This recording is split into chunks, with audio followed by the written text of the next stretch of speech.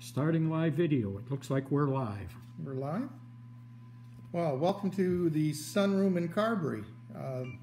My name is Ray Johnson, and we have Leslie here and Ralph, and doing some live streaming and some teaching tonight from the Son Room. And so welcome. Today is the 9th of January, and I just want to send out special greetings to Pastor Ray McLean and Jean McLean, because this is their anniversary for 39 years in ministry here in Manitoba. I picked that up off of Facebook. So, you know, it's pretty awesome to think that we have ministries that are that mature and that strong, and here in Manitoba for 39 years. So, so congratulations, welcome. We know you're a well-anointed ministry. So Pastor Ray, I know you're having a gathering at the launching place tonight in Winnipeg, and so we're encouraged to celebrate with you. But as we go into the Word, I just wanted everybody to know what was happening on this day, on the 9th, which is a special day to you, Ray, and bless you for it. Bless you for all the hard work. And you know, ministry is not an easy thing, and I've been saying for quite some time about doing just a little brief teaching on the crowns. And oh, there it is. You got to realize this is all kind of new to us too. And I've been putting. I think that, you know, me and my wife fingers being watched in Fiji. Fiji. Oh, George is online. Oh, hey, George. Bula Vaneka. Hey. I've been putting a lot of stuff up in regards to what's happening in the prophetic and different places around the world. And because of that, for about, I don't know, approximately the last a year and a bit, different individuals asked me to teach on the crowns. Now, I put up a Facebook teaching on the crowns. I should have had it right here, but I don't. So the first crown we're going to look at, and the reason I'm doing this brief teaching on this, is that around the world there are so many people going through so much tribulation. It's not an easy time to share the gospel of Jesus Christ. And when I say that, there are all kinds of other forces that are happening in the world that want to prevent you from having the boldness to preach the gospel of Jesus Christ and to be that evangelist and to share the word. And so I'm just going to ask Leslie to open up in prayer, and we're going to get right into it, okay? Father God, we want to thank you that above all else, you are the King of Kings, the Lord of Lords, and there is absolutely nothing too difficult for you. So, Father, we come before you and we just say we lift up the name of Jesus. And when the name of Jesus is lifted up, then shall all men and women be drawn unto him. So, Lord, we just thank you that you are drawing people by the power of your Holy Spirit. Lord, we thank you that you give us ears to hear what the Spirit is saying. Lord, we just want to take captive every thought that would try to exalt itself above the name of Jesus, that would take all those vain imaginations. We just bring those into captivity, and we say, no, we want to hear only what the Spirit of the living God has to say. So, Lord, we just we commit this time now into your hands, and Father, we just thank you that you will lead us and guide us. And Lord, that you will bless your people all over the globe, Lord. You will bless your people, Father. And Lord, I just pray strength, God, strength for those who are feeling weakened or who are so tired from the fight, God. I just pray strength into their very beings, and Lord, that even even though we can't be there in person, but God, that we would stand with our brothers and sisters, and Lord, we would lift up their arms that are getting weary, so that the battle continues to be won, that the battle will be won. And Father, for those, we think of those in Australia, especially right now, God, yes, for fighting the fires. So Lord, we just thank you that it will be the only fire that would burn over there would be Lord, that the fire of the Holy Ghost and fire, but that it would be the downpouring of rain in the natural, but also the rain of your Spirit. That the rain of the Spirit and the rain in the natural to douse the fires, but the rain in the Spirit to just help to encourage everybody that's really feeling so exhausted, Lord, that there would be refreshing. So we speak refreshing to our brothers and sisters, and we thank you for this time. We bless it now in Jesus' name. Amen. Amen. We've got Pastor Sunil on here from India. LMA Finley, Gary Olmsted, my son Sean. Oh, Sean. Hi, Sean. Gary Olmsted from Carberry. Well, welcome. Well, Bryce Martindale, Vicky Ortega, Gay McFarland. That's all I see. Well, we're right around the world, right from Carberry, from the Son Room. So I want to start off with this bit of teaching because it's something that is not taught. At least it doesn't come up very much anywhere. And I looked at my notes, these old notes here. Can you see that? I preached this 20 years ago, 2009. So, and I don't think I preached maybe once on it since. But we are at a time and a season that there's some things in the Word of God. It says that teach the whole the whole Word of God, the whole book of God, and to have this understanding. Now, there are 5 crowns that I'm going to be teaching about tonight, and each one has nothing to do with us human beings. When I say that, you can't go out and earn a crown. You've got to have the right heart to do it. And if you're striving in your ministry to do, well, you need to just allow Jesus, give him the reins back, and just flow together with the, how can I say, be in the river him, and let the arrow flow straight. But the first crown I'm going to talk about, as I say, there's going to be 5 of them. The first crown I'm going to talk about is the crown of the incorruptible, and that's kind of it's a kind of an interesting thing. The crown of the incorruptible, or sometimes it's called the crown of the imperishable, or the eternal blessing. And I think it's important for us to know this because, in the last 10 years, now I preached this 20 years ago, but in the last 10 years, I put up some statistics last week saying that the known number of martyrdoms, or people being killed for their faith in the Lord Jesus Christ in the last 10 years is about 1 million people. Now, it's probably, so if they know it's 1 million people, it's probably higher. Now, I put in what I wrote about a week ago, I said, to put this into context, like Fiji is just around 1 million people. So can you imagine like a nation like Fiji just disappearing, the whole population? And there's a lot of other nations that have those smaller populations, but 1 million people is significant in the last 10 years, and it's growing more and more and more in regards to the attack against the body of Christ. Now, you'll find that I am going to be moving back and forth a little bit based on the timing of God and the seasons of God.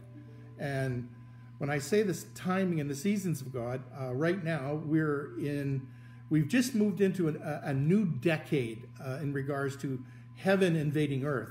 And it's called Pey, P-E-Y. And if you go to my Facebook or email me or whatever, I can send you some of the information on it. But there's a lot of things coming out since September 29th, 2019, in regards to the Hebraic change, in regards to going to 5780, in regards to their calendar in the Hebrew calendars. Now, so the 5780 is a very significant thing.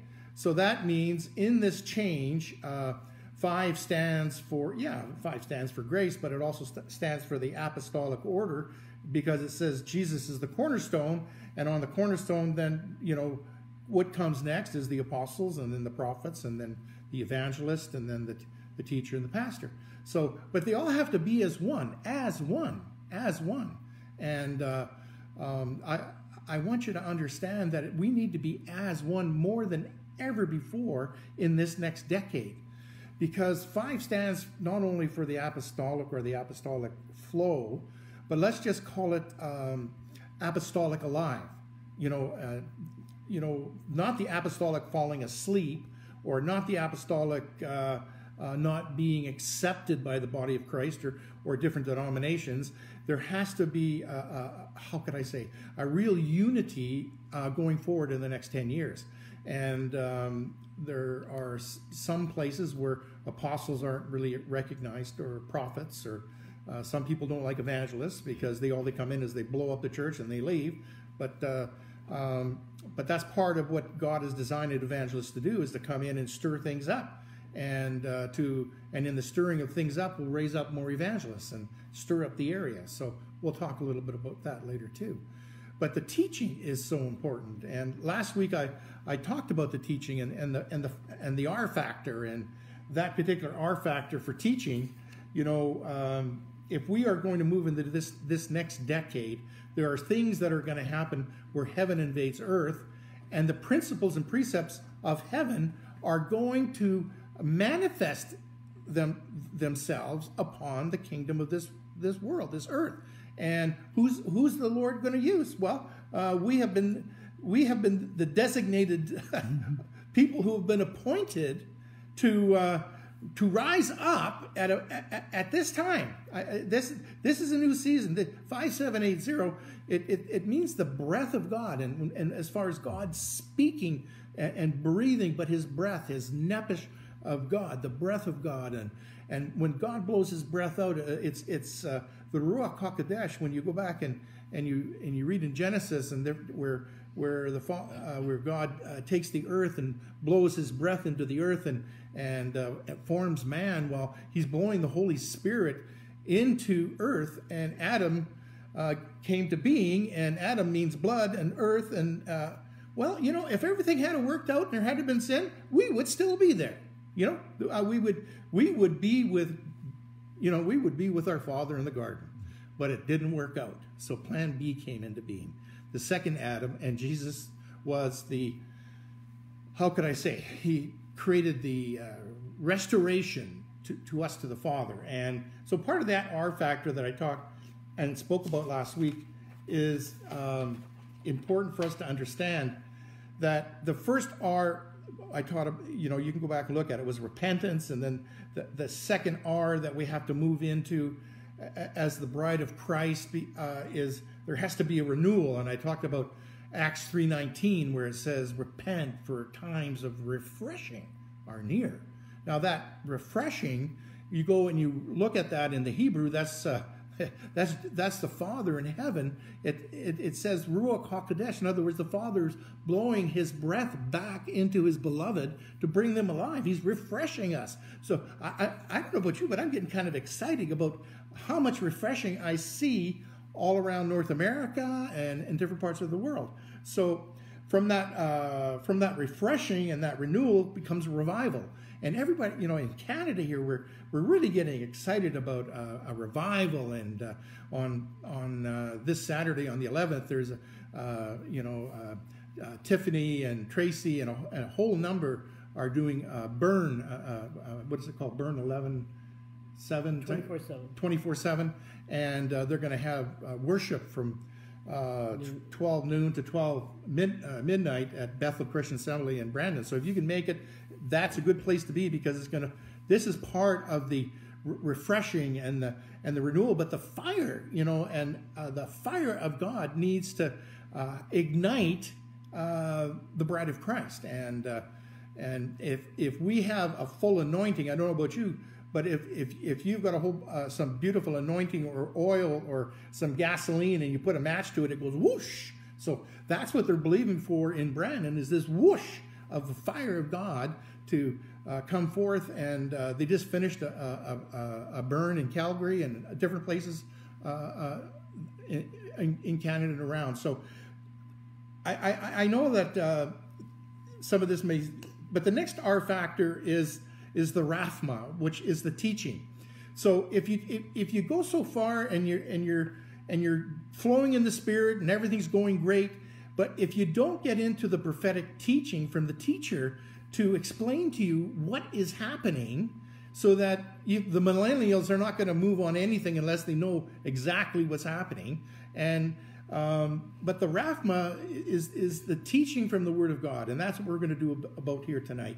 And it's important for us to, when we come into that Raphma of the real understanding, it brings us into a place of restoration and even reformation as well. And then there becomes a reaping and a real evangelism and what we call resurrection life, the Jesus within us, as far as Romans 8:11, the same Spirit that raised Christ from the dead dwells in us. And all of a sudden it goes whoosh, and that's what we're looking for all across Canada, around the world, and there's a lot of wonderful things happening. So part of this whole R factor goes into what's happening in other places of the world where things are tougher. And that's why I wanted to do a little bit of teaching on these crowns. And it's nothing that we can go and say, I'm going to go out and earn this. It's just that, do you love and have a passion for the Father?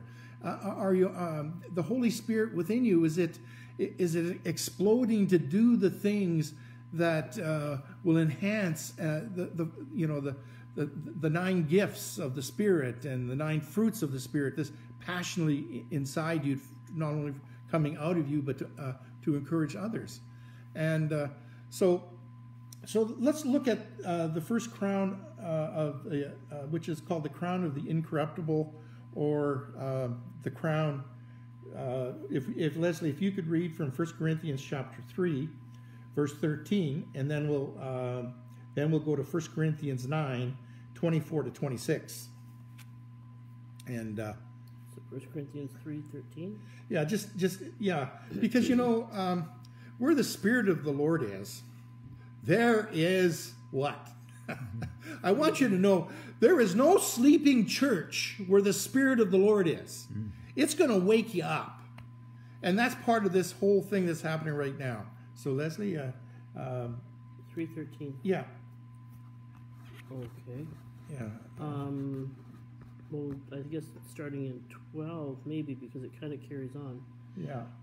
As others build on the foundation, whether with gold, silver, gemstones, wood, hay, or straw, the quality of each person's work will be revealed in time, as it is tested by fire. Tested by fire. Keep going. If a man's work stands the test of fire, he will be rewarded. If a man's work is consumed by the fire, his reward will be lost, but he will be spared and rescued from the fire. Don't you understand that together you form a temple to the living God, and his Spirit lives among you? If someone comes along to corrupt, vandalize, and destroy the temple of God, you can be sure that God will see to it that he meets destruction, because the temple of God is sacred. You together are his temple. Amen. And for those that have been following the teaching in the last year or so, even the last 6 months,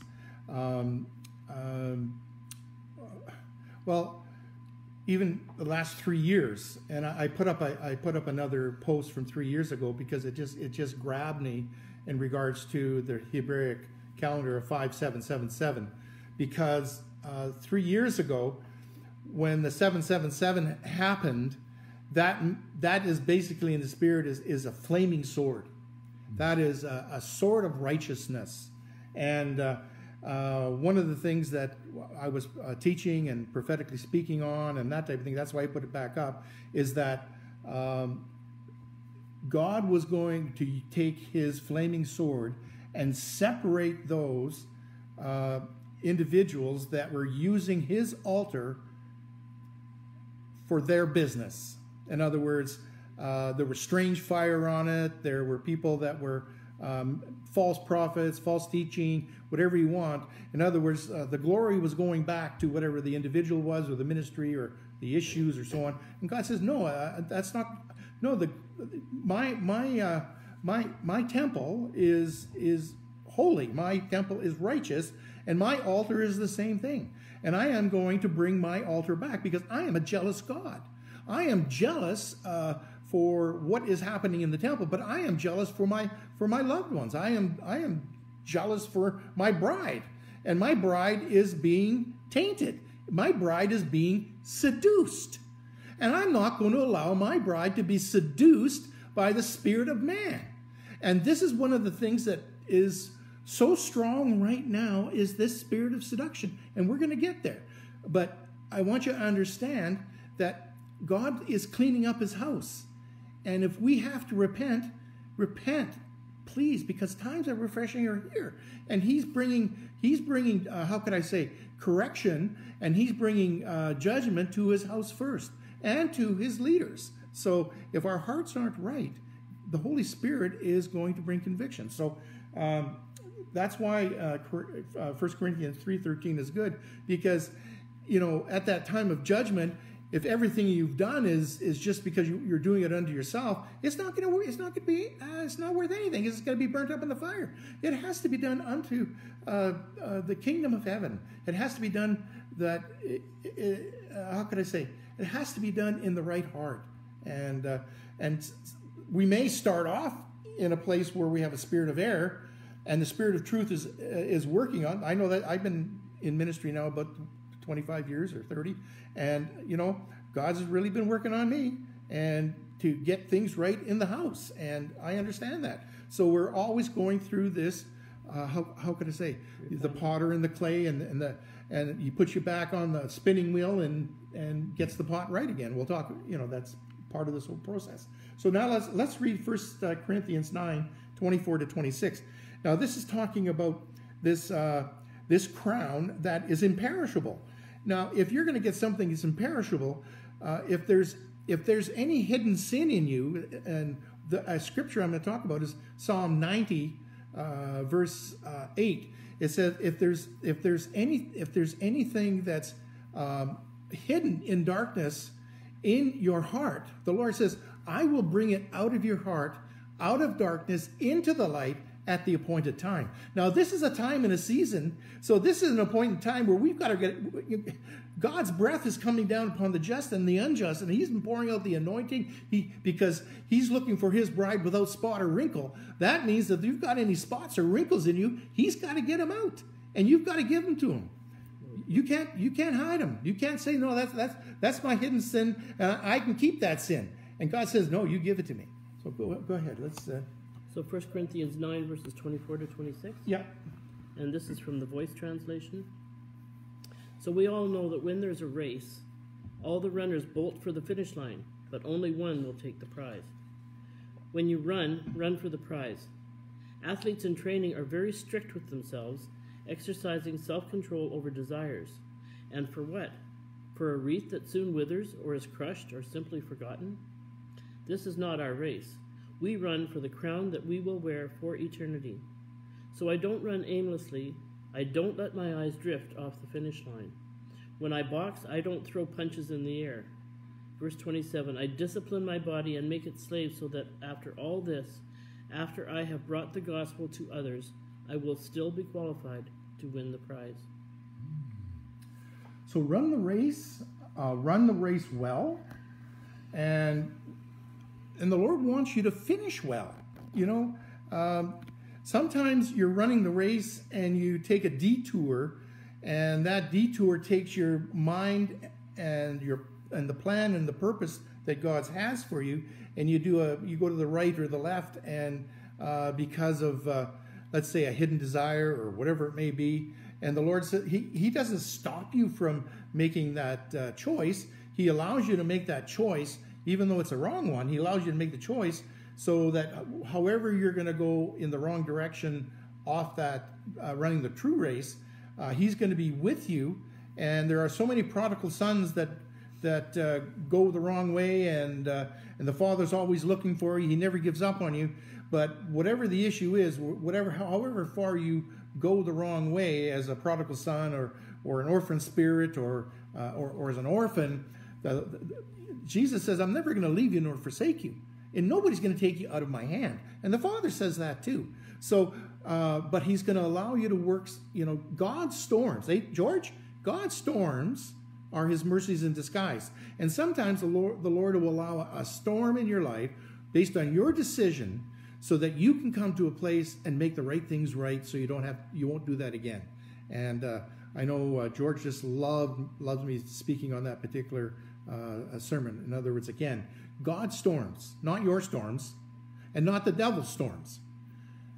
God's storms are his mercies in disguise to what? To walk a greater covenant walk with you. So don't be rebuking God when he's trying to correct you. So you better have the right spirit in you, and to know that what's in you, the Holy Spirit's been convicting you, and say, you've got to give that to God. Now, if it's the devil causing difficulty, well, rebuke him. You have authority over him. You have all authority over him.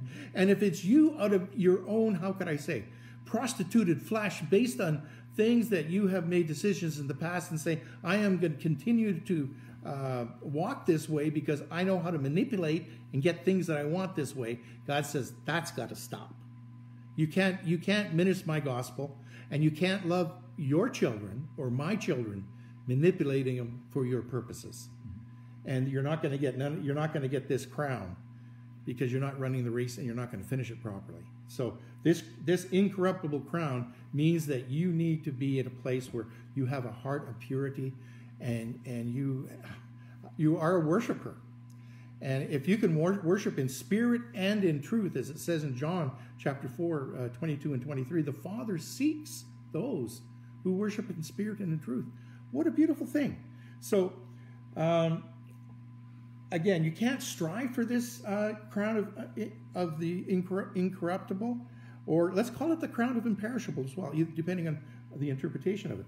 Another scripture I'd like you to read right now, Leslie, is John 7, verse 17. And in other words, stay the course.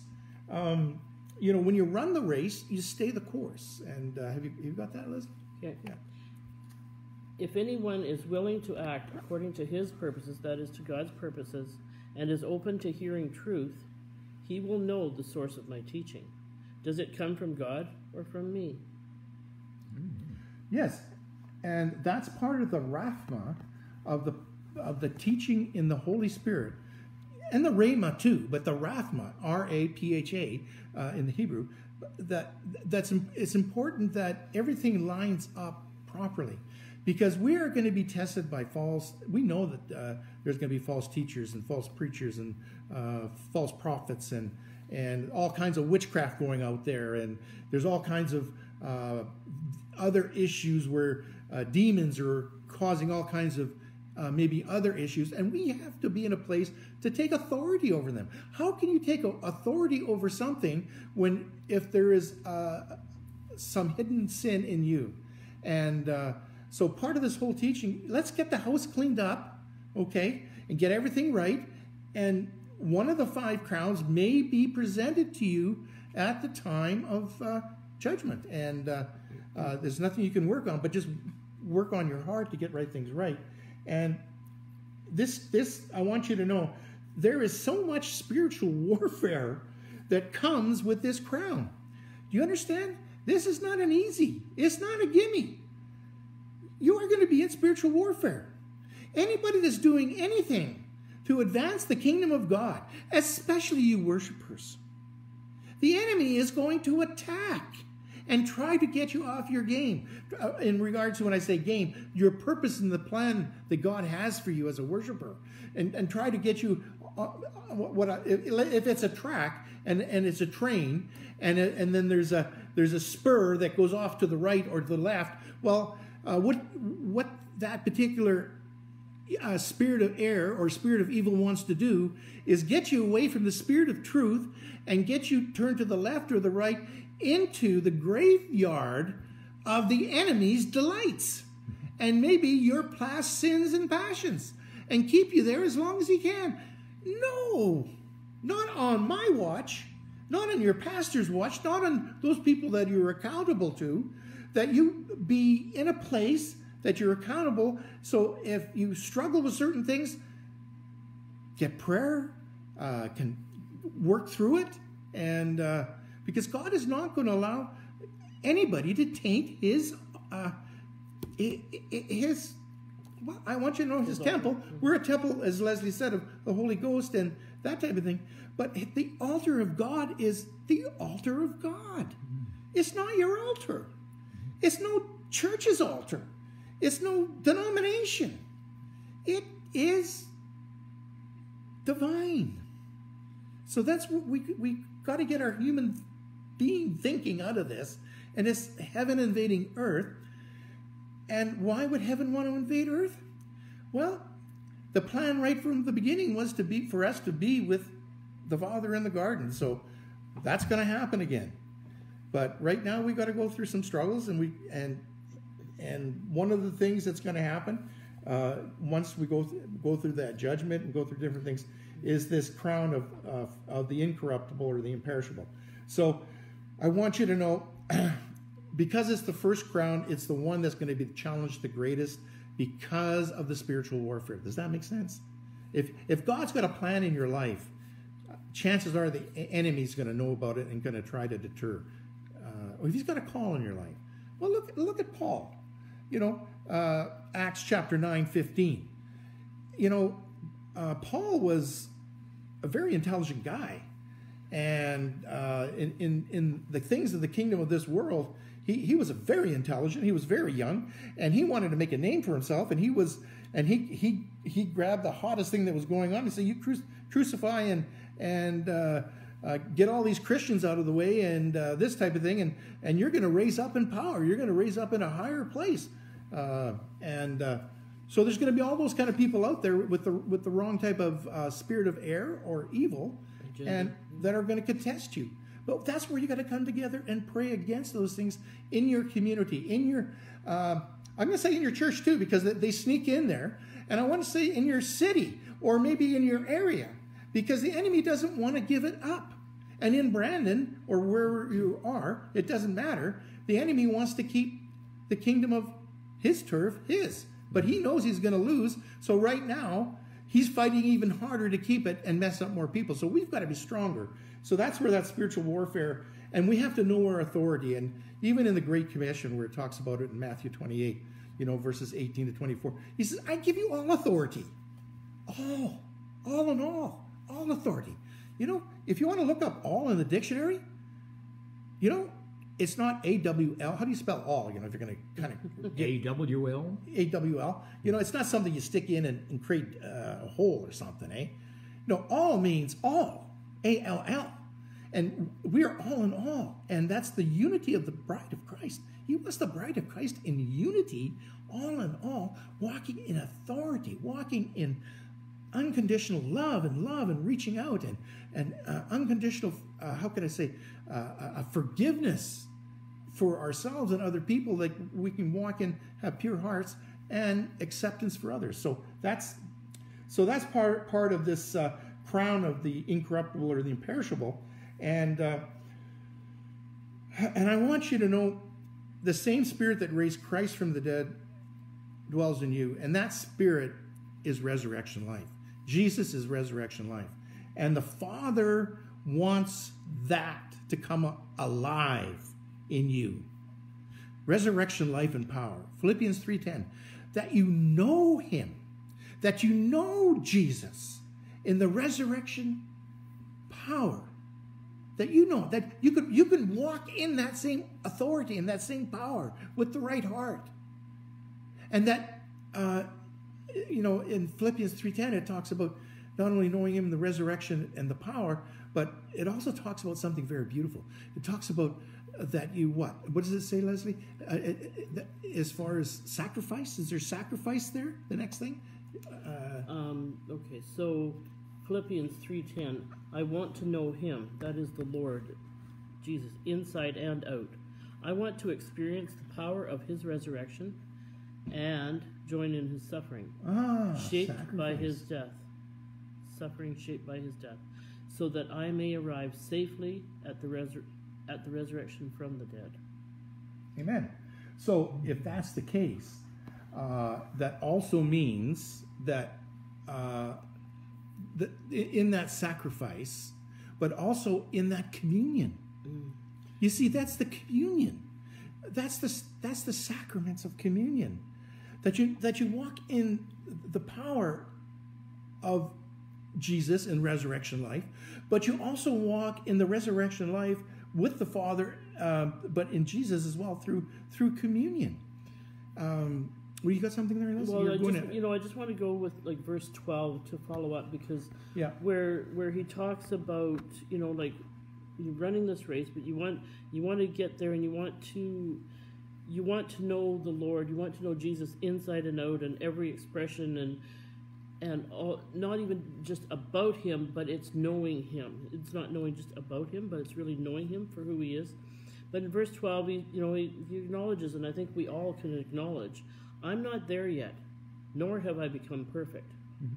But I am charging on to gain anything and everything the Anointed One, Jesus, has in store for me. Not to give up. And nothing will stand in my way, because he has grabbed me and won't let me go. He has grabbed me and won't let me go. So it's, you hang on to Jesus.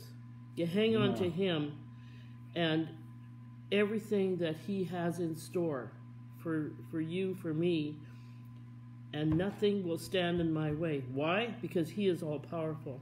And he's grabbed me, he's grabbed you, and he will not let you go. He will not let me go. No. He will not. Amen. And so that's why none of us have arrived. But this one thing I am doing, I'm leaving my old life behind. Yep. Putting everything on the line for this mission, for this purpose. And I'm sprinting towards that only goal, to cross that line, to win the prize, and to hear God's call to resurrection life, found exclusively in Jesus, the Anointed. Hallelujah. Jesus DNA. Yeah. Abba Father DNA. HSP. HSP? I've been selling that drug, when down at Pigeon Park and down in Vancouver there for a number of years. I was the HSP drug dealer down there, and I got to a place where those ugly people down there. When I talk about the pushers and the guys that were getting the drugs to the people, I built a relationship, and I would come in the middle of their deals, and I'd say, I got HSP, and I'd give you a drug, and I'd give it to you for free. It's a lot better than his drug. And that guy said, he's just a Bible thumper. No, HSP is Holy Spirit power. We can get you off these drugs. And I'm talking to the dealer, the drug dealer too. I'm get you. God created a revival down there in England. And now where I used to do that with the team, now there's a church down in that area. And anyway, I know. Let's get back on the thing. But conditioning is an important thing here. And what Leslie was talking about is conditioning. You have to train for this. You've got to get your muscles, and if you're a boxer, you got to run the race or whatever the fight is. And if you're a worshiper, I want you to know you have to train like a worshiper, because you're going to go into battle first. Because like in Jehoshaphat, the worshipers went out first into battle, and they did the worshiping, and the army followed. Do you think those worshipers were not in shape? They knew what fasting was. They knew what it was to work out and be ahead of the army of God. Well, worshipers, you're that head of the army of God, and I want you to know, that's why I can explain this to you if you can get a picture. There's a big rock, a huge rock, and a huge rock. You can't move it with any kind of machinery known today. And you go there and you push up against that rock. And you push and you push and you push. And after about 3 years, you got a little bit of muscles. After about 6 years, you got more muscles. You got more determination. You're not quitting. And you keep pushing up against the rock. And after about 10, 20 years, you got lots of muscles. And by the time you get to 25, 30, and like where Ray and Gene McLean are after 39 years, you're in shape to take on the enemy. Do you understand? You've got to push up against the rock Jesus for a while and not give up. Okay, so let's go to the next one. Does that make some sense? It's not easy. If it was, if being a Christian was easy, I think a lot of the people that were doing things in the wrong way would do it. But it's not. It really takes some strength. It takes some meekness. It takes some mildness, humility, and straight Can I say that? Okay, so the next one we're going to do is the crown of rejoicing. Oh, isn't that cool? A crown of rejoicing. Do you know that there's no demon of joy?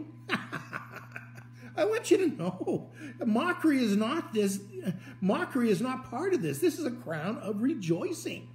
Wow, rejoicing. Can you just see Jesus jumping and dancing and celebrating in heaven? Crown of rejoicing. So let's read 1 Thessalonians chapter 2, verses 17 to 19. We'll go to 20. 17 to 20? Yeah, 17 to 20. Okay. Crown of rejoicing.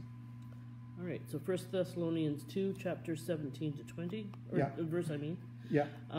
Brothers and sisters, we are like orphans, separated from you for a short time, in presence, yes, but not in heart. And we desperately desire to see your faces again. However, as much as we wanted to come to you, I, Paul, assure you we tried again and again. Satan thwarted our plans. For what is our true hope, our true joy, our victor's crown in all this? It is nothing if it isn't you standing before the Lord Jesus, the Anointed, at his arrival. You are our glory. You are our joy. Amen. Joy. So, crown of rejoicing, like it's talking about hope. 1 Peter chapter 1, verse 3, it talks about a living hope. Well, we know we got a living faith in Jesus, and we know we got living water in Jesus, and we got the living bread in Jesus. Well, living hope is important. So the crown of rejoicing, there's a hope. There's a, how can I say? There's a hope of eternity. There's a joy, and you can be rejoicing during the most difficult times that you're going through because you're not tied to the pain.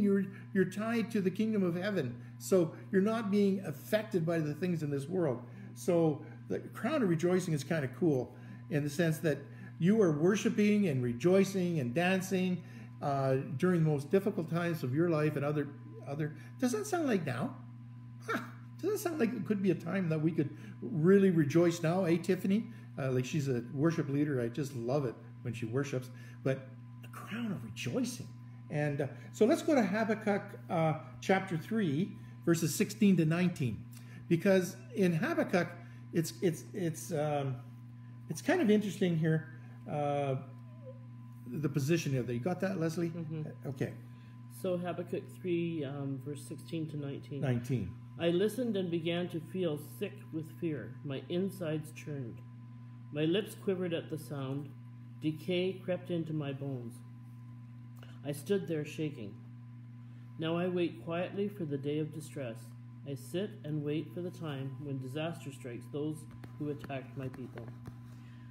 Even if the fig tree does not blossom, and there are no grapes on the vines, if the olive trees fail to give fruit, and the fields produce no food, if the flocks die far from the fold, and there are no cattle in the stalls, then I will still rejoice in the eternal. I will rejoice in the God who saves me. The eternal Lord is my strength. He has made my feet like the feet of a deer. He allows me to walk on high places. He is the one that allows us to walk on the high places. Amen. And not to sort of be under the circumstances, but we choose rather to rejoice and worship him.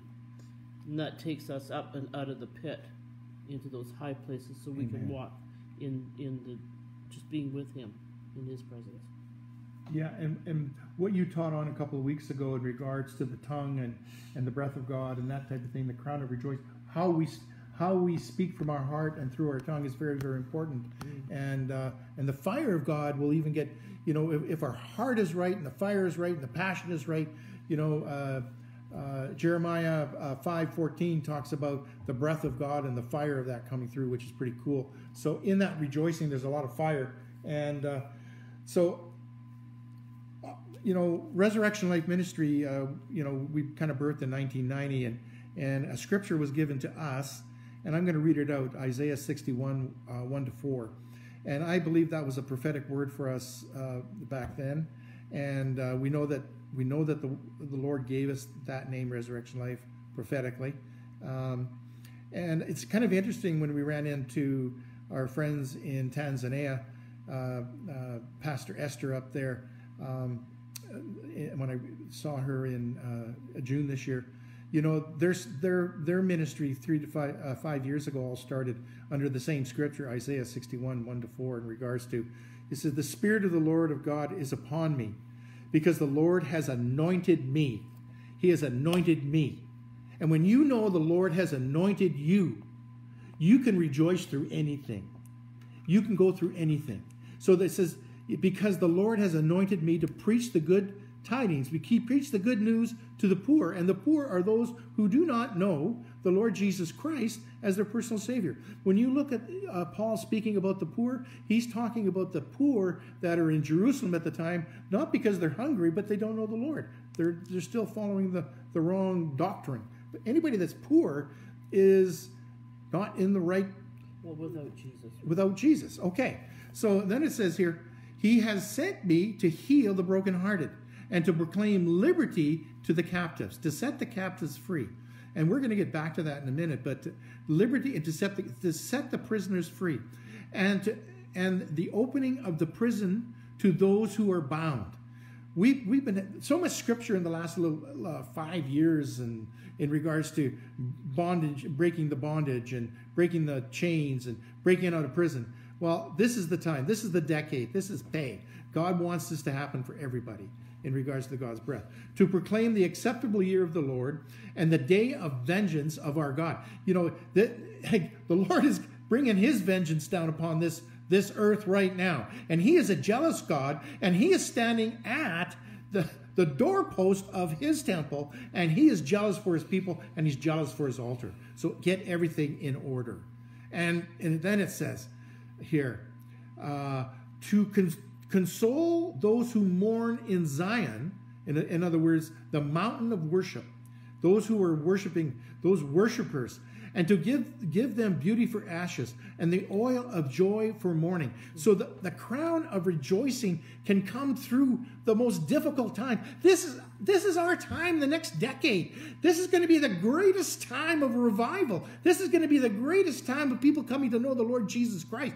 And he's going to use no-name people. He's going to use people that's got a name and got a ministry. But he's going to be using those who have a poor, how can I say, they were poor at one time, but they're so, how can I say, wealthy and healthy and whatever, because they know the Lord Jesus Christ and they want to share it because it's so priceless and so beautiful. So that's the decade we're going into. So, and they go a little, you know, so the oil of joy, you know, the oil of joy for mourning. So if you need a cup of that right now, well, say, Lord, pour a cup of oil down upon me, and we're Psalm 133. Let it pour down from the top of my head. Let it pour over my head, and if you have a beard, fine. If you don't, guy or gal, let it pour down right to your feet and get soaked in it, because you got to be soaked in the anointing. Because if you're soaked in the anointing, when the fire of God comes through, whoosh, fire! You know, you don't have to be. What do you call that thing? The prime the pump? Hey, we talked about that. You're so full of the Holy Spirit. You're so full of the things that God is ready to move on you. You don't have to pump up because you're full, and the fire of God that comes to you goes whoosh. You can't be on empty or a quarter of a tank. You got to be full. Are you full? Are you flowing over? This is the decade that God wants to have a double portion, 2020 double blessing. He wants you to be flowing over.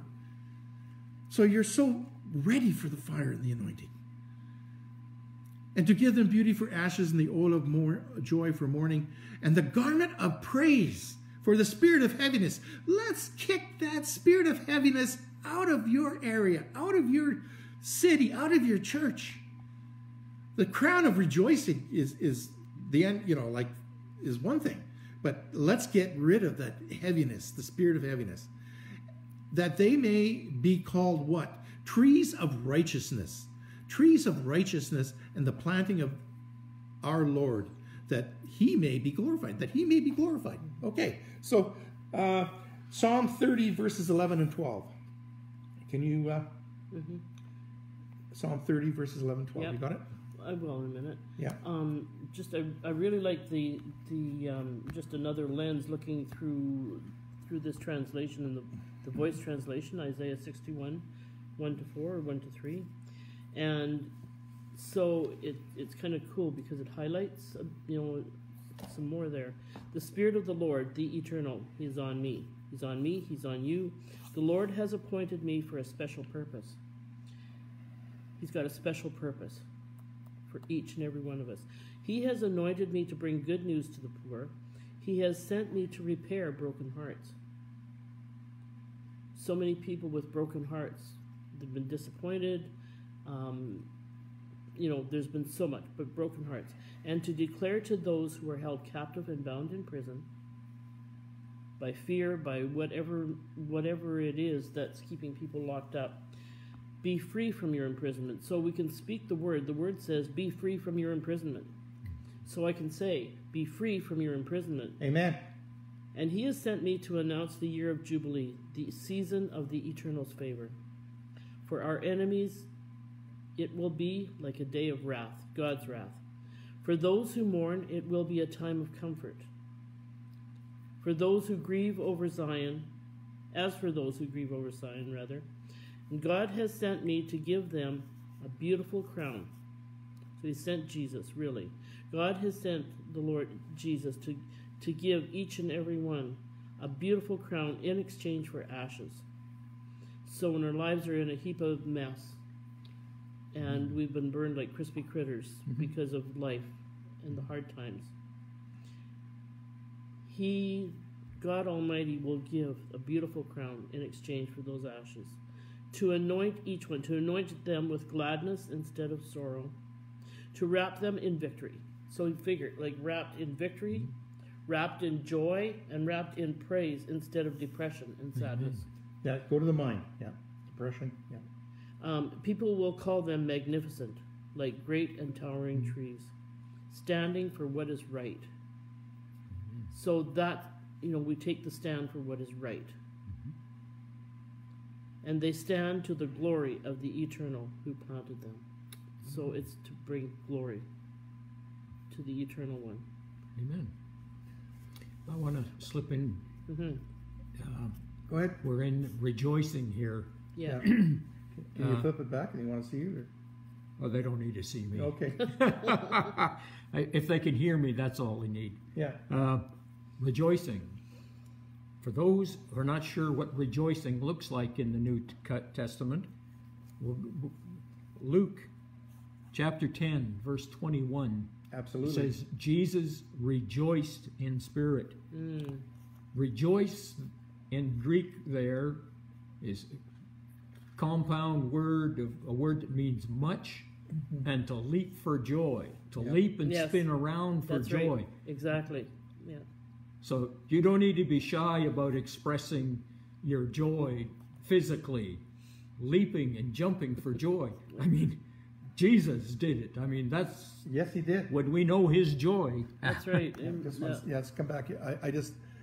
I want you to know that crown of rejoicing, there's some other teaching. We're not doing it today, but there's going to be some other teaching we're going to be talking about in regards to the anointing oil and also the new wine and that type of thing, what all that's going to be about. But if you can imagine this anointing oil, the best anointing, Christ is the anointed one. He is the anointing. Christ, so in Isaiah 61, 1-2, it talks about, and George from Fiji, get him to preach on this, because he's been through all this preaching in regards to the 4 prisons, and I'm going to do that another day too. But as far as the 4 prisons of captivity, but one of the prisons that gets broken, and Micah 2 verse 13, where it says there's such a, how can I say, a breaker anointing that comes in and smashes and destroys it can't be, if something's broken to a point that can be repaired, no, it has to be completely demolished and gone. So in Isaiah 10:27, the anointing that smashes how can I say, anything that is keeping you in bondage or keeping you tied up, it has to be, those chains have to be destroyed so they can't be repaired and put around you again. So I want you to get this, because part of this anointed one is the Creole. The Creole. Wow. The Christ, the Creole. Okay. How many have been anointed where where you go up and you get anointing oil on you? Isn't that beautiful at time? You know, when you get the anointing oil? But what we're talking about here in this particular situation, not only is the anointing being poured upon you, it's being rubbed into you. It's being rubbed in. I can't put new wine into an old wineskin or else it would burst. In other words, he's getting the new wineskins and he's pouring the wine on the inside of it, but he has to prepare the wineskin for a unbelievable pouring out of the anointing that you have to, how can I say, contain within you. So he's pouring on this anointing, the same anointing. He's pouring it on, but then he's rubbing it in. He's rubbing it in. He's preparing you. Are you being prepared? Do you feel like you've been prepared for the last 10 years? If you've been going after this, or if it's only been for a year, God's rubbing in the anointing to you. So you know his touch. You know the anointing. And so this next 10 years of pain, we're ready because he's going to pour in and we're going to pour out.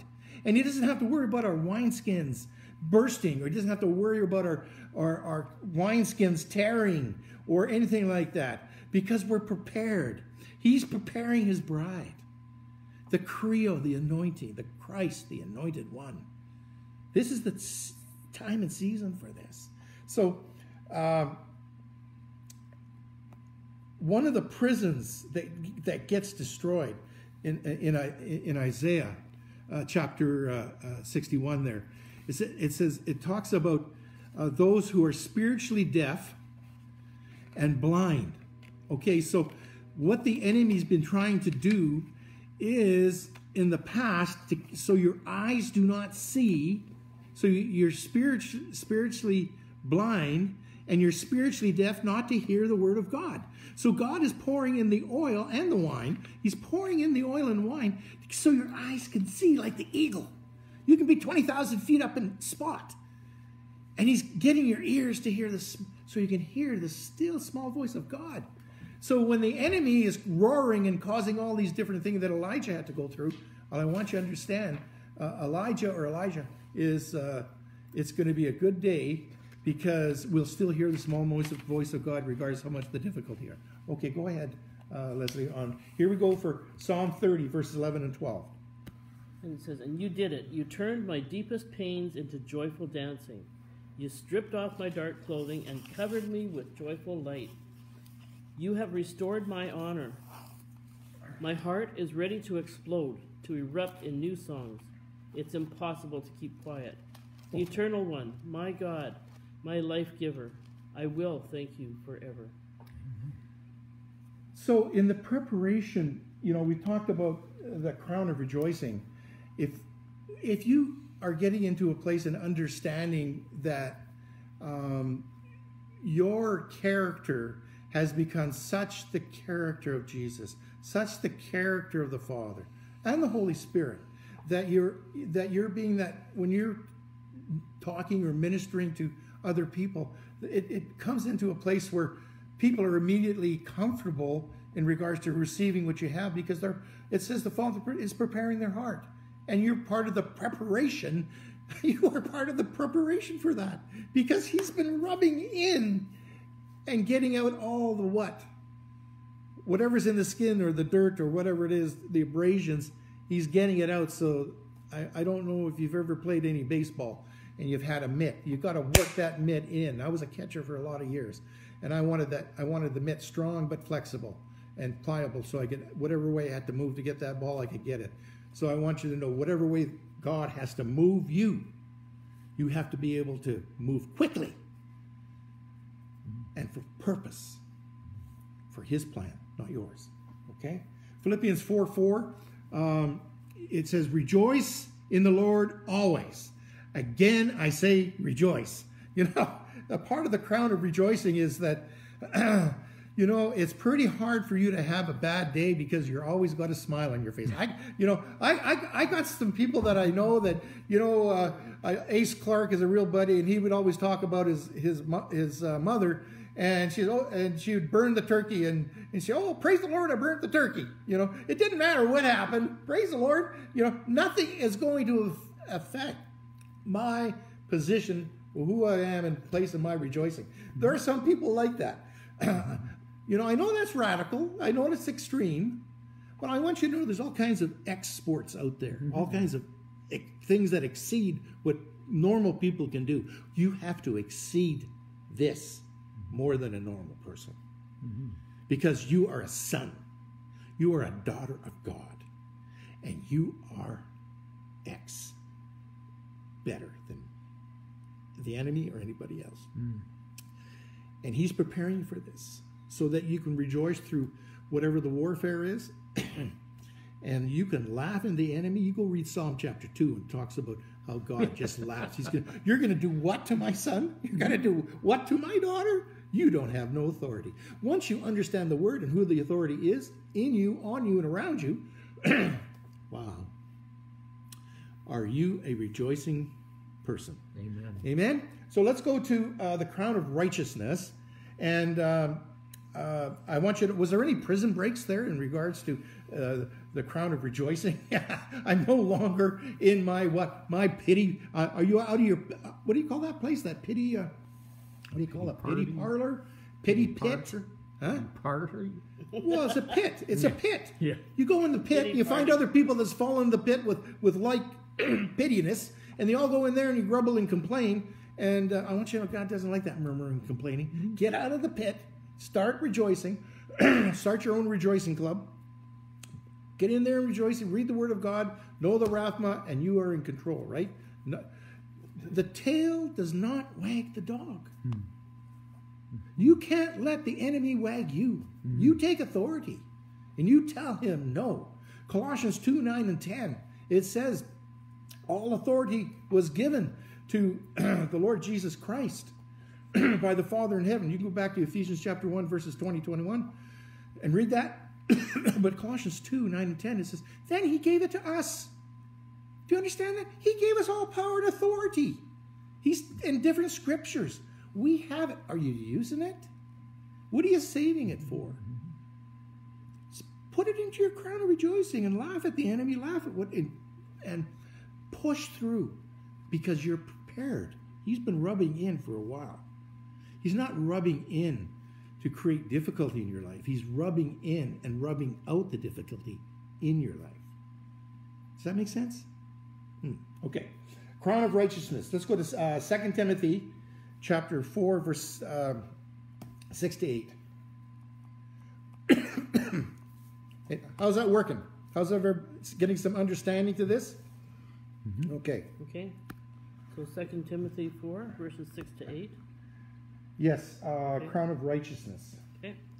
For I am already being poured out, and the last drops of this drink offering are all that remain. It's almost time for me to leave. I have fought the good fight.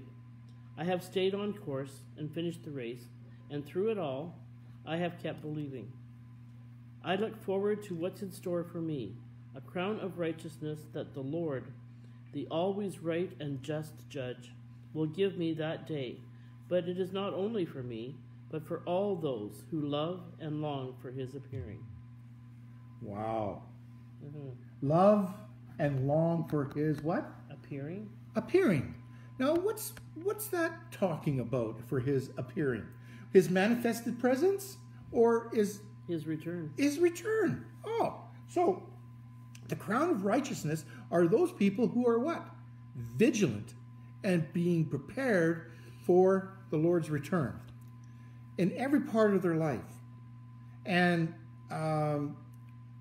so I told you we're in 5780. This is the time of God's breath being blown out. But also it's part of resurrection life. It's part of the shofar being blown in victory. What do you think? Hey, Vincent. Vincent Poole from Houston.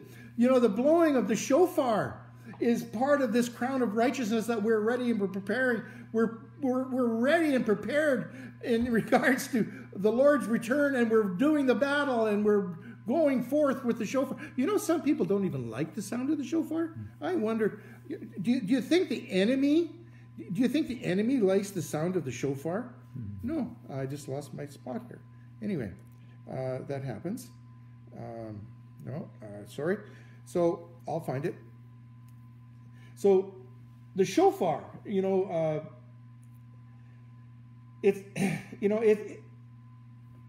this coming back of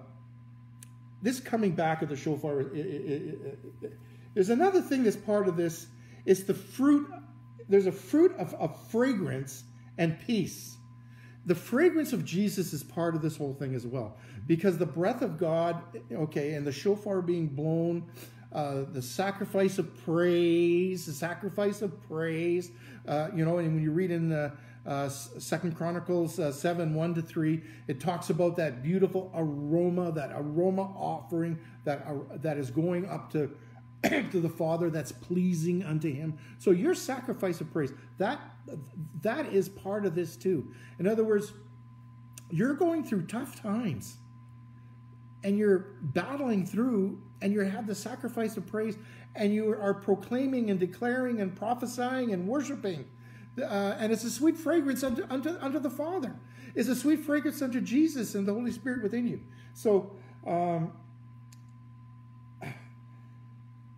it's a wonderful thing that this is. Now, can you? We're going to go to the crown of life, which is Psalm 36:9, and I got to go back because my finger hit the wrong thing, of course, and I will find this. But can you read Psalm 36:9? Okay. All right. So Psalm 36 verse 9. And it says, "You have the fountain of life that quenches our thirst.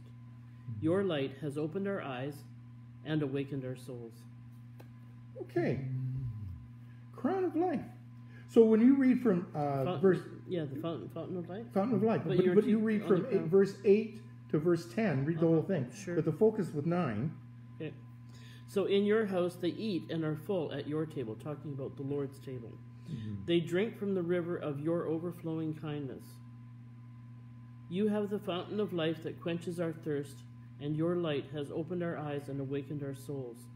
May your love continue to grow deeply in the lives of all who know you. May your salvation reach every heart committed to do right. There's prayer if ever you heard it. Mm-hmm. That's how the Lord pray for us, and how we can pray for one another and for others out there. May the love of the Father continue to grow deeply in the lives of all who know you. May your salvation, God, reach every heart that's committed to do right. Hearts may be committed and want to do right but don't know how. But it's through the salvation of Jesus that comes. Okay. Mm-hmm. So here we'll go to James chapter 1 verse 12, mm-hmm. and it's talking about how blessed is a man that endures what? Endures what? Temptation, and also what we have to do how we walk and how we step in this world. There's always temptation. When Jesus was baptized, he was put into a place of temptation for 40 days, and it was right from the devil himself. And so the crown of life is one of those things that we just read about. You stand in the light, receive more light. You drink from the river of delights. You drink from the fountain of. And there's so many wonderful things that we are so blessed about. But the enemy is coming in to test you and trials and tribulations during this whole thing, like Jesus was in the desert. So we have to know the Word of God, because Jesus spoke the Word of God back in each one of those tests. Are you prepared for the Raphma, the Word of God, to come back? So let's look at James chapter 1, verse 12, and anything else is around that. Okay, so James 1, verse 12, it says, "Happy is the person who can hold up under the trials of life." So it's holding up under but there's happy for that person, but it's like, man, holding up under the trials of life.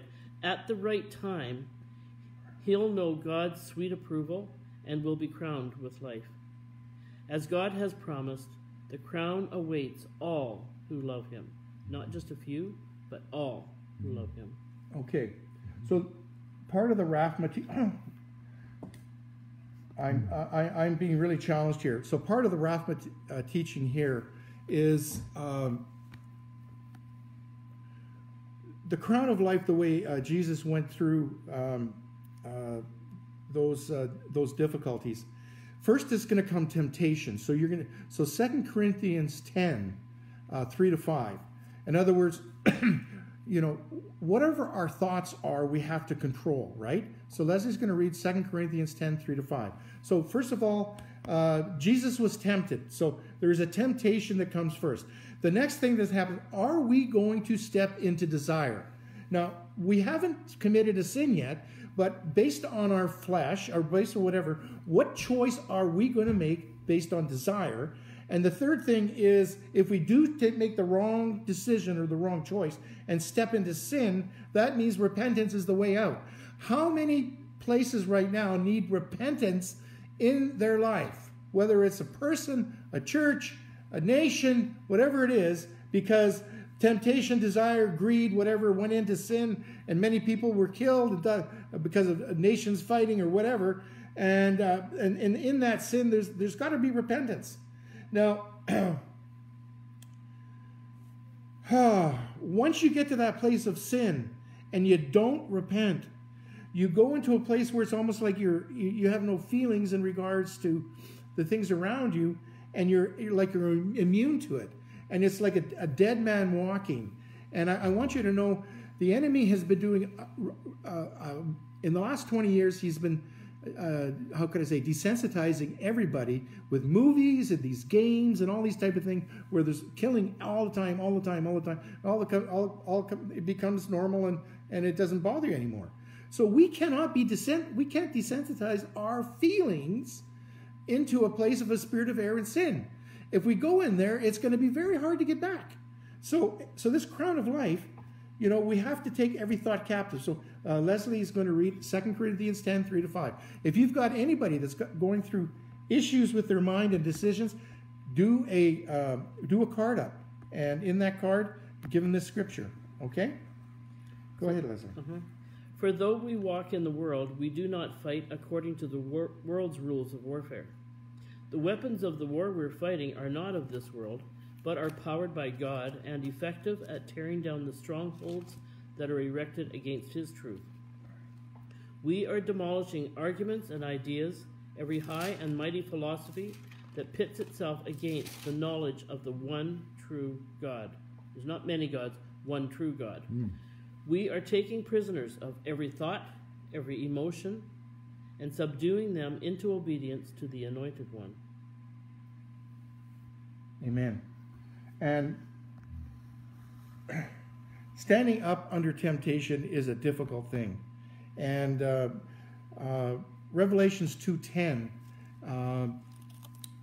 says here,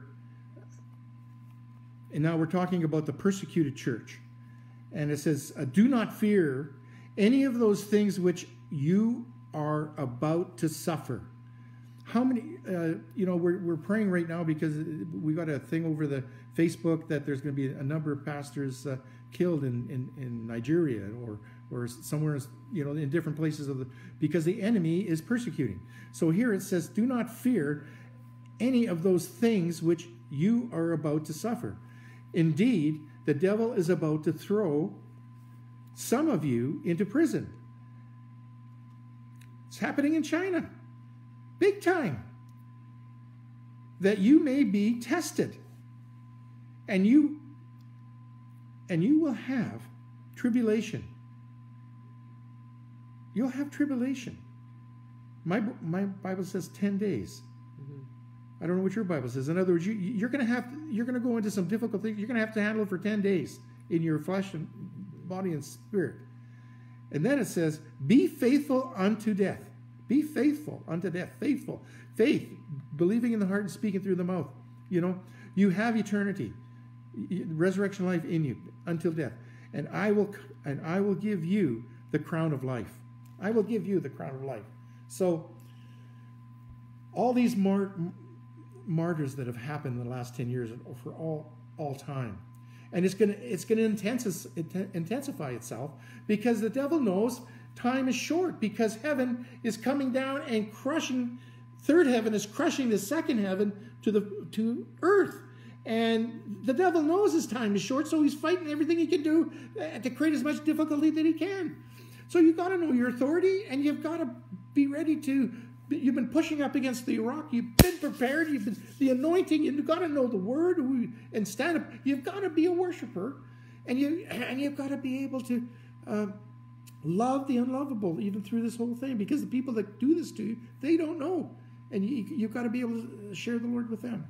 So going back to James chapter 1 verse 12 again.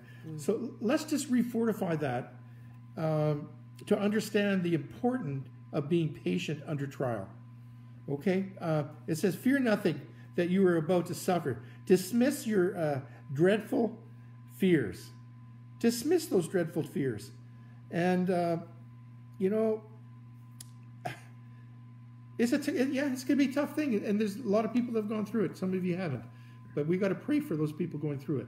Because those 10 days, when Daniel, he prayed for 21 days, and it took Michael and Gabriel that long to get there. So when it says in the Word of God, pray for 10 days, they need it.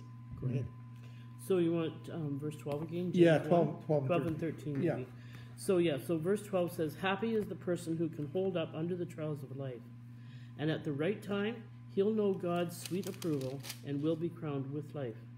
As God has promised, the crown awaits all who love him. Verse 13, no one who is tempted should ever be confused and say that God is testing him. The one who created us is free from evil and can't be tempted, so he does not tempt anyone. When a person, 14, 15 maybe? Go ahead. When a person is carried away with desire, lured by lust, and when desire becomes the focus and takes control, it gives birth to sin. Then when sin becomes fully grown, it produces death. And that would be a spiritual death. Mm-hmm. Yeah. So, and with that, Revelations 3:10 and 11. These scriptures, you need to go over them. Like these, I want you to know, these 5 crowns, we can't earn them, but I want you to know the process to go through it is an important thing to know. Your character and what you can't get through and the things you can't get through, ask the Lord to give you more strength, because he's not going to give you any more that you can't handle. But it's important to know the process, what maybe other people are going through. So 3:10 and 11 in Revelation chapter 3 verses 10 and 11 says, because you have kept my commandments to persevere. Now he's talking to the faithful church. He says, now that you've kept my commandments to persevere, I also will keep you from the hour of trial, which shall come upon the whole world. You think we're going to see that during the time of pay 5780, this next decade, this next 10 years? Well, it could be. And if it is, it says the hour of trial, which shall come upon the whole world to test those who dwell on the earth. That's us. Behold, I am coming quickly. Hold fast what you have, that no one may take your crown. No one will take your crown. In other words, do not compromise your position of who you are in Christ because of pleasures, because of where you've come back, because you are going to be tested. There's going to be the temptation. There's going to be the desire. And maybe you'll go into sin. Repent before it goes too deep, because if you go too deep, well, you're going to walk into a place where you're going to fall asleep. Like it says it when you're taking communion. Many of you are going to fall asleep because you're taking communion unworthily, because you're taking communion and not getting rid of the sin. You're not asking for forgiveness. If that, you'll become warped. You can't. And there's many churches, many people like that now. You've got to get to the purity, and that's why the process is so important to get out of these prisons. Because if we get out of the prisons, we can break through into God's presence now, in this decade. We want to be in his presence now. What is it you have for me, Lord? What is it that you would have me do? And if he says, well done, good and faithful servant, oh, wow, that's a good one. So, you got to know his word. You got to know the Raphma. You got to know how to apply it. You got to know how to know the living word. John chapter 1, verse, the living word within you. You've got to know all that. And so, Hebrews 13, verse 17. Can you get that, Leslie?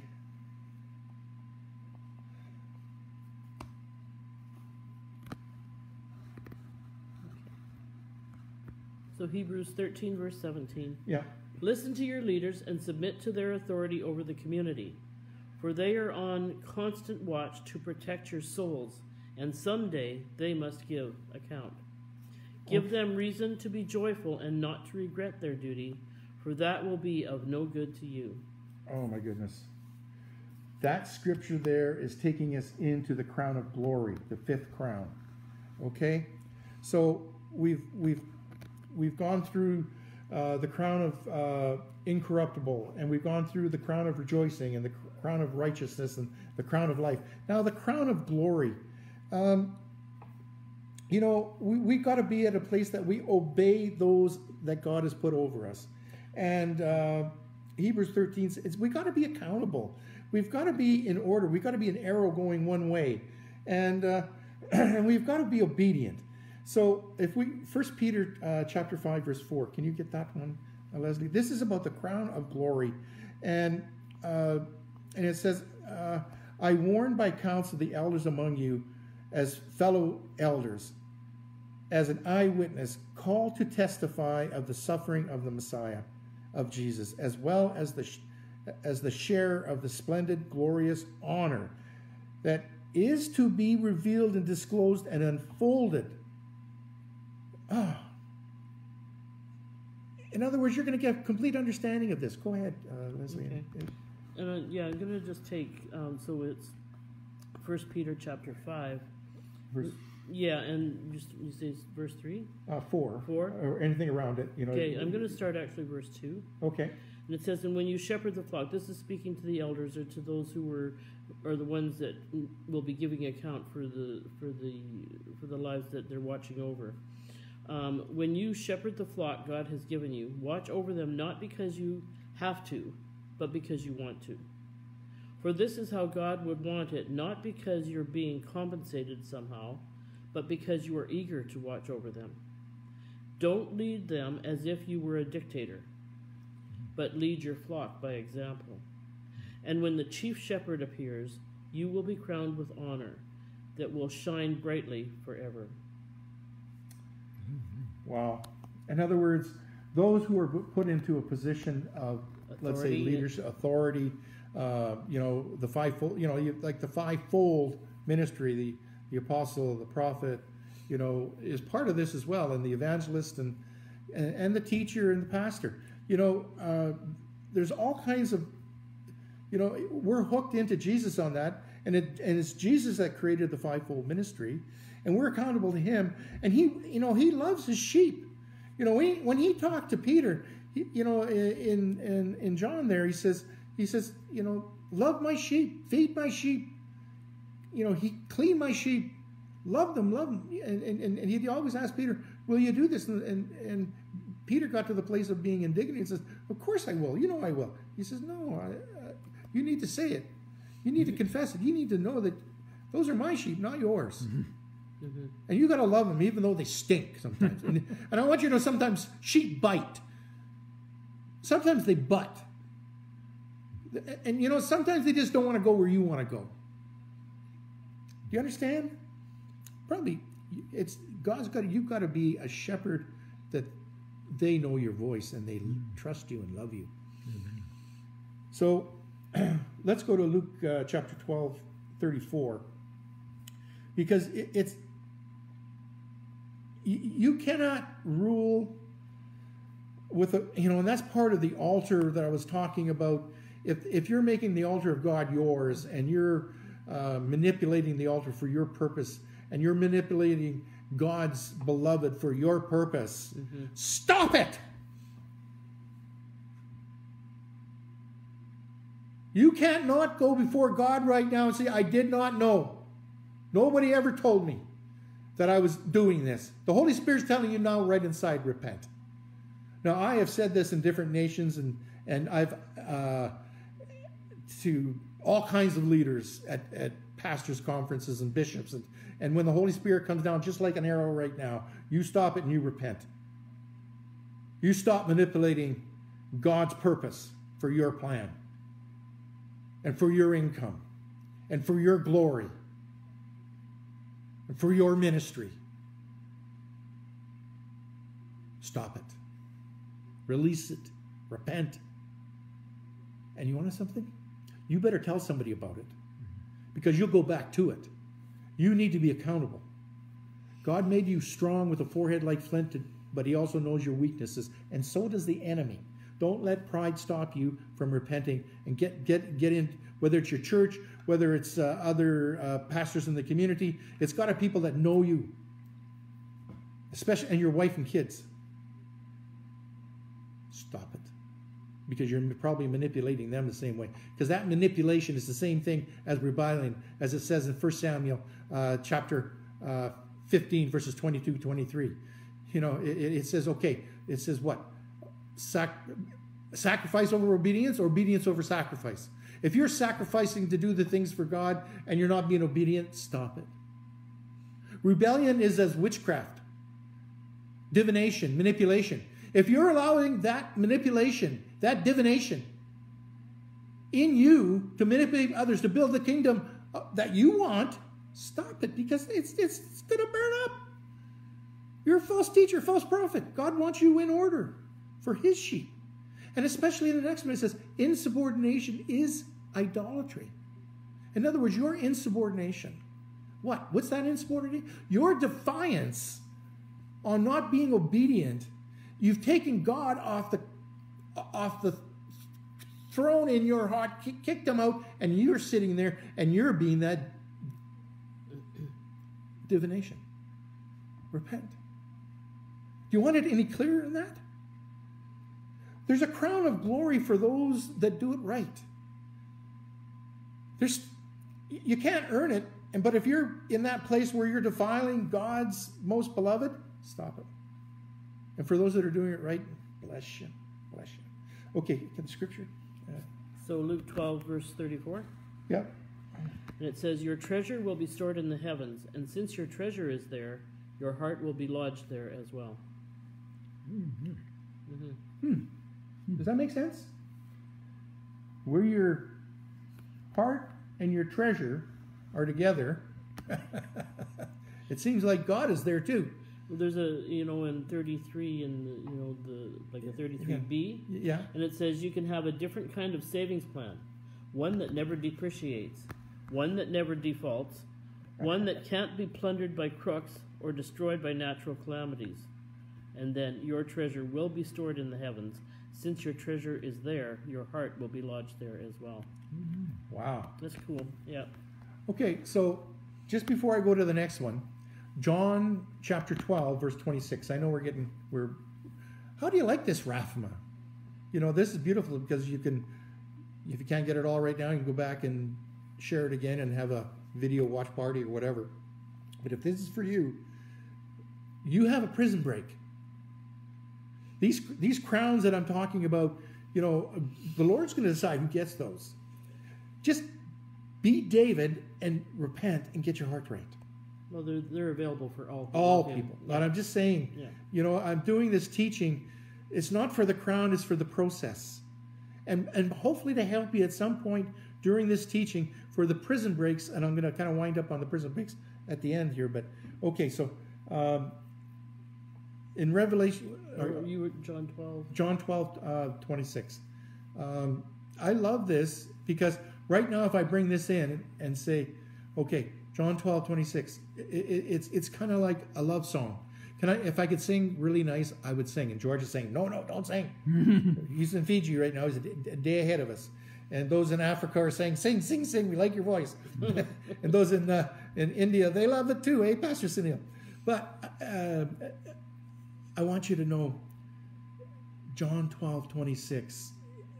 Get that scripture right, because it says where the servant of God is, where his son is, so shall I also be. Jesus will be where his son and daughter are, because the hearts are right. Do you want to read it? What have you got there? So John 12, verse 26, it says, anyone who serves me, that is Jesus, must follow my path. Anyone who serves me will want to be where I am, and he will be honored by the Father. You'll be honored by the Father. Mm-hmm. So if you can kind of keep it halfway, and honored by the Father, it says, it's proskuneo in the Greek. And I don't know if you got us here, but the Father actually kisses the hand and honors you, a son and daughter that's serving the Son. How awesome is that? To do it with a pure heart, to know the Father is honoring you. And he kisses your hand. You know, that's a love song. That's a love action. That's not a Romeo and Juliet thing that's a facade. This is real. The Father wants to honor those sons and daughters, those children of God that grow up to be a son and a daughter of the Most High, to serve the Son.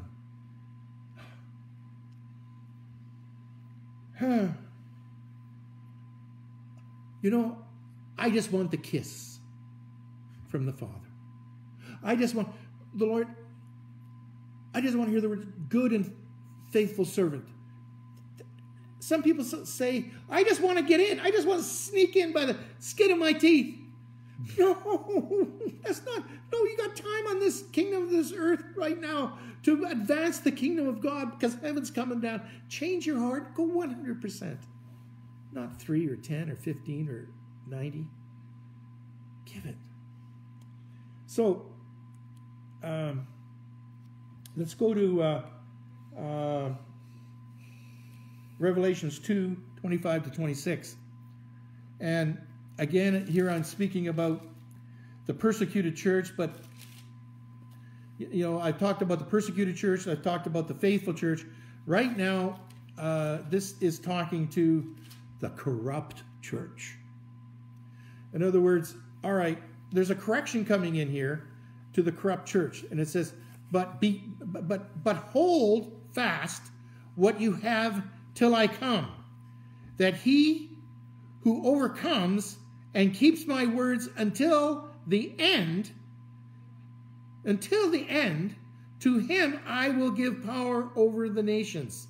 Now, when you go back, I don't want to read all of chapter 2, verses 18 to 29, but that's the red print where Jesus is talking to the corrupt church. But out of the corrupt church, there are going to be some awesome people serving him, because they're going to get it right.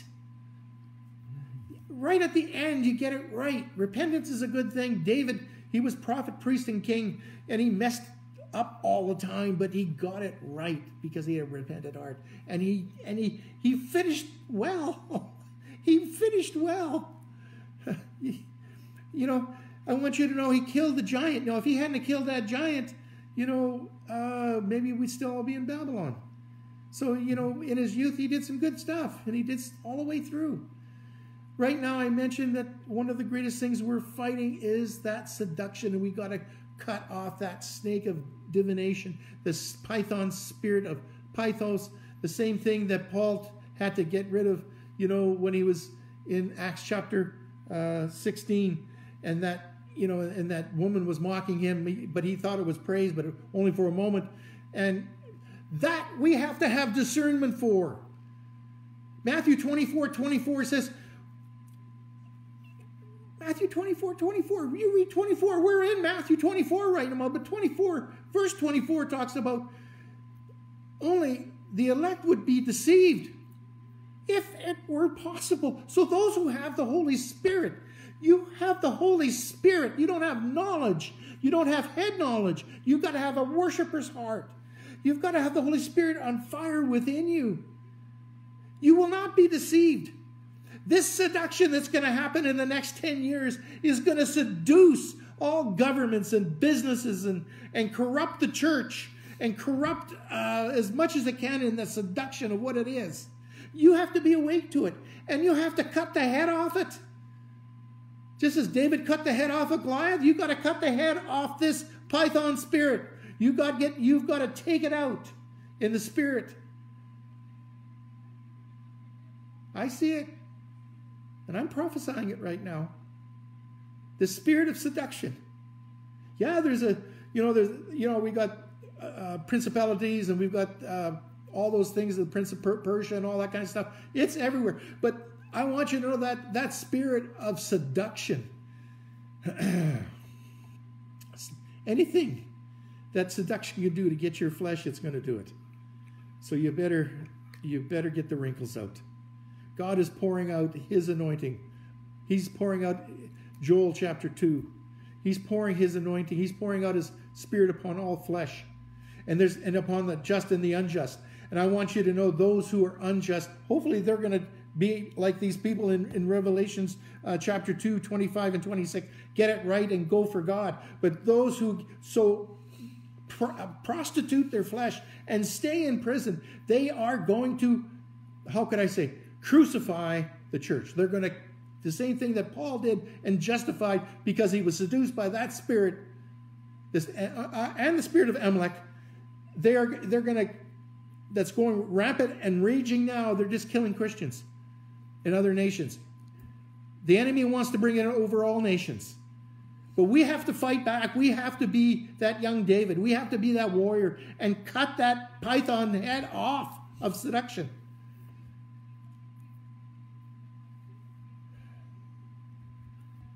And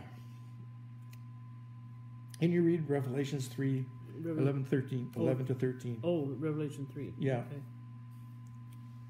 Okay. Yeah, Revelations 3, 11 to 13. Okay. Oh,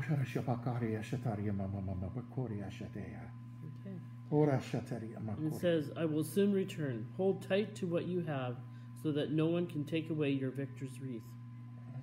As for the one who conquers through faithfulness even unto death, I will plant that person as a pillar in the temple of my God, and that person will never have to leave the presence of God.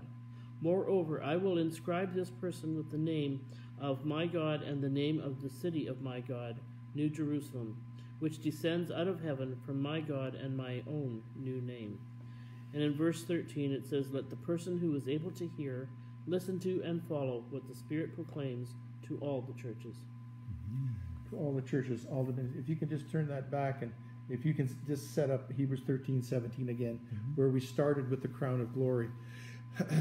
Declare his glory. Declare his glory in every service, in every seminar, and every the burn that we're going to be doing that's happening here on Saturday. But declare his glory. It's all about him. Fall deeply, deeply, passionately in love with him. And if there's anything in you, as I said in Psalm 90, verse 8, if there's anything that's hidden in darkness, in the prison of your heart, that you have been maybe molested as a child, or committed some other sin, or there's some what would you call it? A sin from the past. Intergenerational sin. Let the Holy Spirit reveal it to you now so you can cut it off and be free of it. Just as Jesus cursed the fig tree and it dried up from the roots, I pray right now, whatever that intergenerational sin is, it is cut off and it dries up from the roots, no longer to affect you or your children or your children's children. And I speak freedom for you and your family, and I pray that you go back to, if your other fathers and grandfathers are alive, to speak that to them in life. And if they're not, speak it to the world, speak it to the air. Ezekiel's bones. Speak to the bones, speak to the wind, prophesy to it. Get rid of that. We got to declare his glory, and nothing shall stop it. We are worshipers first, sons and daughters of the Most High. Zion, the smallest of the 7 mountains in Jerusalem, but it's the mountain of worship. So all these crowns that I've talked about, each one is a process for you to come to a greater understanding, a greater place of who you are in Christ. Whether it's the crown of the incorruptible, whatever prison break you need. If there's corruptible things in your life, I want you to know in 1 Peter chapter 1, verse 1, you go read from 1 to 5, well, even down to 8 or 9, it talks about the incorruptible seed. The incorruptible seed of Jesus is in you. If there's anything corruptible in you, the incorruptible seed doesn't want it there. That's up to you to make those choices. You've taken a spur off to the graveyard of delights of the flesh. Get the corruptible out. The next one, the crown of rejoicing. We talked about that, and get into that place that Ralph was talking about, and the joy of the Lord, and just there is no demon of joy, and just rejoice. And the enemy can't stand rejoicing and celebration. Hallelujah, hallelujah. Just he can't be near rejoicing. I want you to know praise is proactive. When you're in praise, you're proactive. You're taking out the enemy. When you go into worship, there is no enemy around because the presence of God there, and the enemy can't be in the presence of God. Just enjoy his beautiful place of presence as he manifests upon you. The crown of righteousness, the sound of the shofar, proclaiming, we have to be ready. You've got to be vigilant in regards to Jesus coming back. But whatever we have to do in the interim, Jesus says in the Word of God, be at what I have you to do until I come. Don't fall asleep. Don't be like the 5 virgins that fall asleep. Be vigilant. Be prepared. God's rubbing in his oil and his wine. The new wine. The crown of life.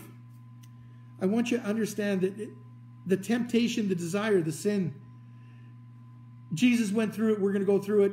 And Psalm 36:9, stand in the light to receive more light. Drink from the fountain of life. Drink from the river of delights. But be in that place where you're so consumed in the manifest presence of God.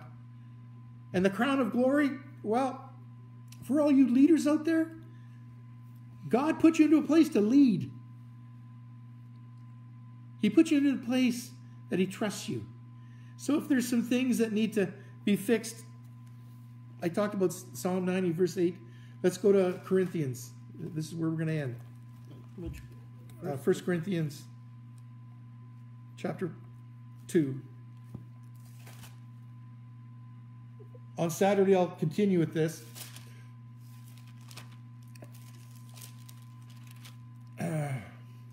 There's two things in Corinthians chapter 2. I'm going to start in verses 4 and 5. Because if you're a leader and God has placed you on a call as a leadership, this is what you should be doing. And in verse 4 it says, and my speech and my preaching were not of persuasive words. In other words, the Lord wants a prepared man, a prepared son, a prepared daughter. He does, yes, a prepared sermon is good and it's persuasive words, but he wants this power and authority to go through a prepared, rubbed in, anointed man and woman of God. Prepared in power so he can have the power come through you. In the demonstration, okay, persuasive words. He doesn't want persuasive words and human wisdom, but he wants the demonstration in the Spirit and in the resurrection life and power of God, that your faith should not be in the wisdom of men, but in the power, the resurrection life and power of the Father in heaven, God. Ephesians 1:17 and 18 is, this is the time of the Spirit of revelation. This is the time of the Spirit of wisdom coming together. In this decade of that when God speaks, your revelation, you're going to be seeing what God is seeing and speaking. Everything that's been in the past 10 years, prior to 5780, has been everything in the prophetic. When I say prophetic, all the perceivers and those things, everything that you have seen, everything prophetically that you've spoken. Now it's all going to be coming to pass because it's God's voice speaking through you. This is the time of those impacting time of power of God. Hallelujah. So you'll be doing it through God's eyes and God's heart. So let's just go to 1 Corinthians chapter 4. Now God had to deal with me on this, and I repented, and my heart's ready for it. And if it's you that needs to repent on this, you repent as well. Because repentance is the start of all the R factor. Because God's not going to move until you repent. There's going to be no reformation. There's not going to be any revival. There's not going to be any of the resurrection life. But God wants to move in your church, your city, your nation, or whatever, until there is repentance and true repentance. So let's look at this. Can you read chapter 4, verses 1 to 5, Leslie? In 1 Corinthians chapter 4? Yeah. Okay. Rather than power brokers, think of us as servants of the Anointed One, the liberating King, caretakers of the mysteries of God. Because we are in this particular role, it is especially important that we are people of fidelity and integrity. It makes little difference to me how you or any human court passes judgment on me. I even resist the temptation to compare myself to the ever-changing human standard. Although I am not aware of any flaw that might exclude me from this divine service, that's not the reason I stand acquitted. The only supreme judge, our Lord, will examine me in the proper time. Was it just to 4 or 5? Sorry. 5. So resist the temptation to act as judges before all the evidence is in. How many people walking around us act as judges and great? So when the Lord comes, he will draw our buried motives, thoughts, and deeds, even things we don't know or admit to ourselves, out of the dark shadows of our hearts into his light. And when this happens, the voice of God will speak to each of us the only praise that will ever matter. Amen. Yikes there. So just talking out of the... That's a yikes. That's a yikes. Okay, so this is prison break in so many different places, in the mind and the flesh and in thoughts and deeds and so on. And the Lord wants to work in resurrection, life, and power through you. He doesn't want you to be operating in your own strength and power and persuasive words and how could I say, prepared sermons. He wants you prepared. You're going to have to study the Word, but He's going to give you downloads from heaven, and so they can all come together like boom. And it doesn't mean that doesn't mean you're not going to prepare sermons. Have 7 sermons prepared before you go in. Generally, that's the way I do, and I'm ready to go on any one. And then if God gives me another, I'm ready to go. Sometimes I get sermons straight from Him, and I want to get the tape afterwards. It's pretty good. It's better than my words. That's what's happening now. This next decade, God's going to be speaking. He's going to be blowing His shofar. This is the time of resurrection life. Golly, 8 new beginnings. 80.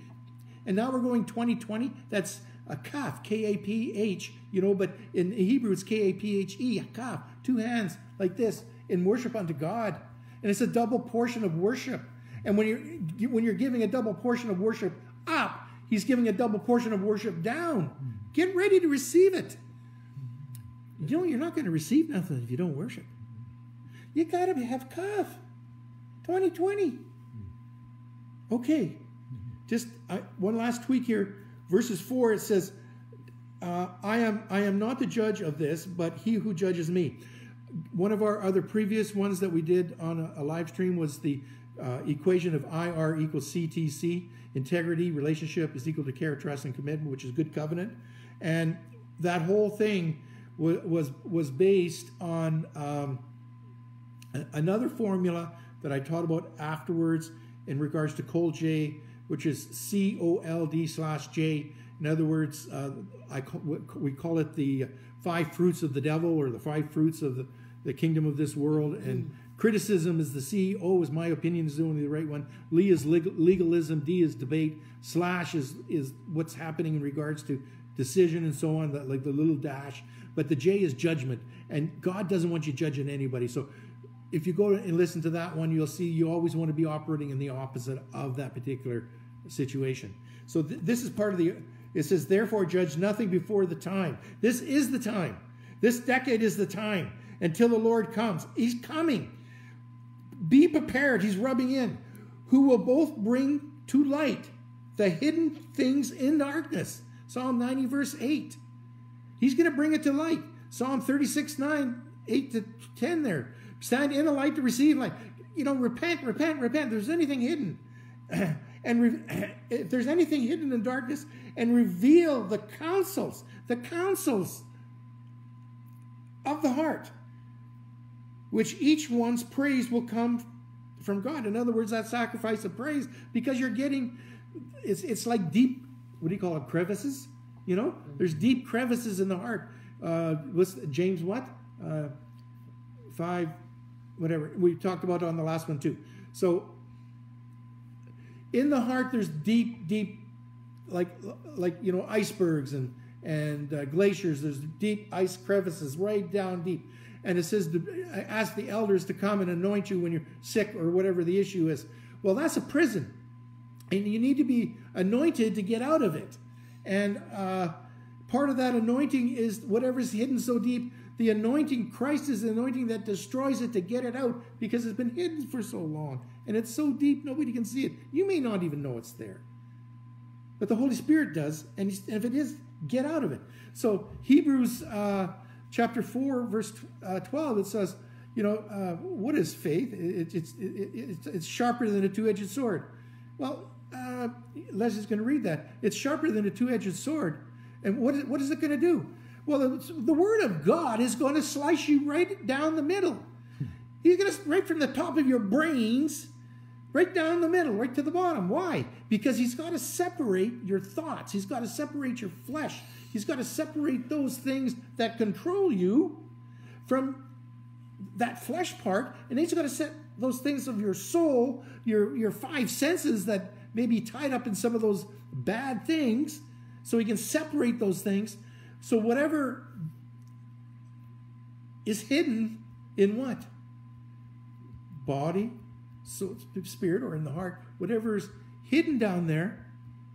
Could there be something hidden down there? Read verses 12 and 13. Because in verse 13 it says, yes, it's like a serpent hiding down there like a Leviathan. I'll teach that on another day. Go ahead. Read this. So Hebrews chapter 4 and verse 12 and 13. The word of God, you see, is alive and moving, sharper than a double-edged sword, piercing the divide between soul and spirit, joints and marrow, able to judge the thoughts and the will of the heart. No creature can hide from God. God sees all. Everyone and everything is exposed, opened for his inspection, and he's the one who we will have to explain ourselves to. So yeah, you know what? We don't have to explain ourselves to a whole lot of other people. It's God that we have to stand before and explain ourselves to. Amen. That's the one that really matters. Amen. So Hebrews, this is where we're ending. Chapter 4. And we'll pick it up again. We're going to be going into the prisons on Saturday. But what I like about Hebrews chapter 4 is all about the promised rest. So you're not going to get into any rest. You're going to be tormented by the things of this world. And so the Word of God, how strong is your faith? The Word of God is a living and powerful and sharper than any two-edged sword. So Jesus, John chapter 1, verse 14, piercing. Like that, Jesus is the living Word, the living sword. He's the living faith that pierces even the division of the soul and the spirit and the joints and the marrow, and is the discerner of the thoughts and the intents of the heart. Again, Saturday we're going to talk about Job chapter 42 and 41 in regards to what that creature is that could be in your heart there. And there is no creature, it says, there is no creature hidden from his sight, but all things are naked and open to his eyes, and to whom we must give account. So based on the crown of glory, you can't hide your deception. And it says only the elect will be deceived. If it were possible, if we have the Holy Spirit within it, we cannot be deceived. Do you get it? We cannot be deceived if we're pure of heart and we have the power of the Holy Spirit. So the process of all these 5 crowns are great. And so the Lord bless you, and the Lord keep you, and the Lord make his face shine upon you. You know, light coming into a prison is a prison break. The Lord be gracious to you. You know, that grace and mercy God gives us is that so that we get out of those prisons. We get out of those things, that we can worship him in spirit and in truth. Pure heart. So that his countenance that comes out every morning upon us, he shines his light on us every morning. So that we would be soaked and absorbed in his presence. That's what he wants. He wants us to be like him, shine like him, be like him every morning as one. And the Lord give thee peace, shalom, now and forevermore. Any thoughts? Bless you until Saturday. Love ya. From Ray and Leslie from Resurrection Life in Carberry, Manitoba, from the Son Room. It's always late in the Son Room. Amen. God reigns. The sun shines and God shines. reigns. Yeah. Amen. You're done? Yep. We're done.